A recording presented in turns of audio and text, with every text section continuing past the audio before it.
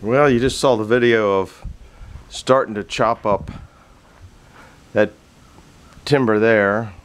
I have to go over and show you some of that wood in between things. This is just a slab wood. I'm going to show you. This movie is going to be on how I deal with the slab wood. Look at that wood. It is absolutely gorgeous. And that's just the slab wood.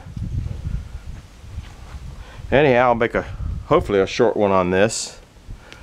I meant to say I'm running a 54-inch blade on there. I'm not used to that blade. I'm running it I think 670 RPM. I think is what I'm running at. I don't really recall. I think that's what it is. I try to bring the RPMs up on it slow, and can't find my log turner. It's in the. Those slabs are too big to even turn over by hand. I need to get another camp hook.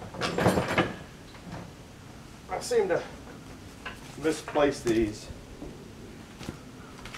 These things are so heavy you can't even turn them by hand.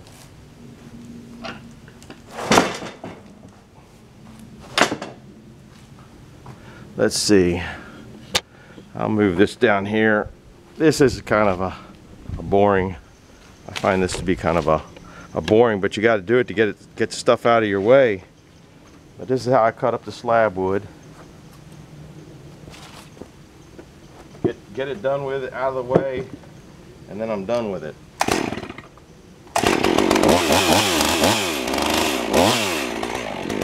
Hold on, roll.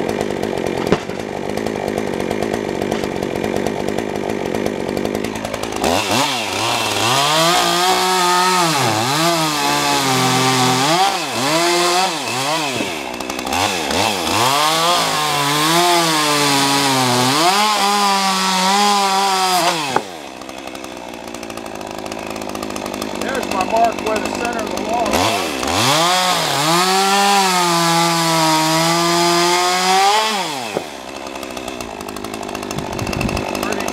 I want to cut this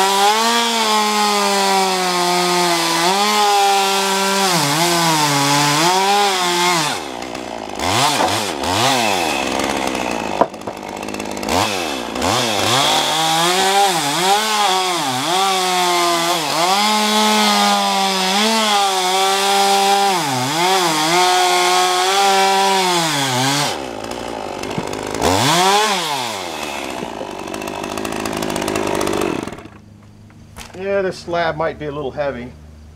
She's about, that has to be split even for the firewood, but it'll go in the boiler. I have a tendency to cut slabs heavy.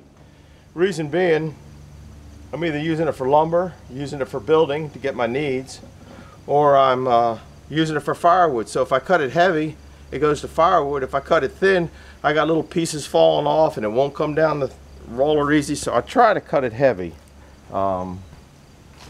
That one might have been just a little bit heavy.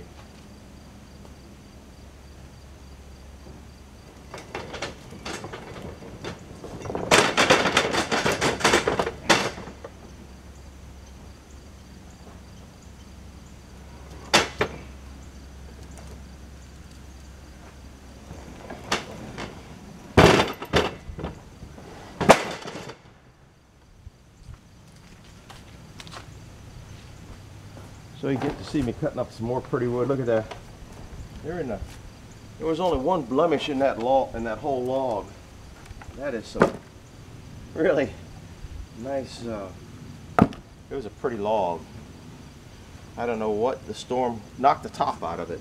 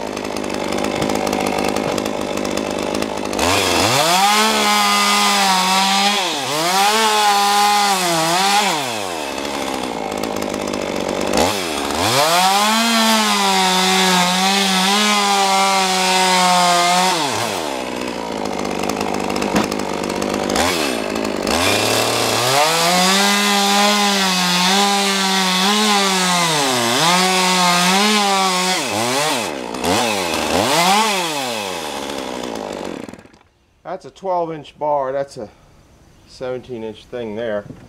So these things are 12, 16 inches long. I think before I put them in the firewood bucket, which is what these are,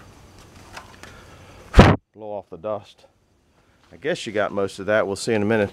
I put them in the crates like this, and they're dry. This wood here was probably cut a long time ago. So I'll probably take it out of here and bring in a fresh crate to date it, because this wood here is too green to burn this year. So that's going to be over and out for this one. You guys don't need to see that. I'll come back when I go cutting that log up. I think when I start cutting that one up, finish cutting that one up, I might take the camera down that side and so you can see the other position. Watch how much sawdust goes out when you start sawing into a big log. It's kind of amazing. So that's it for this video.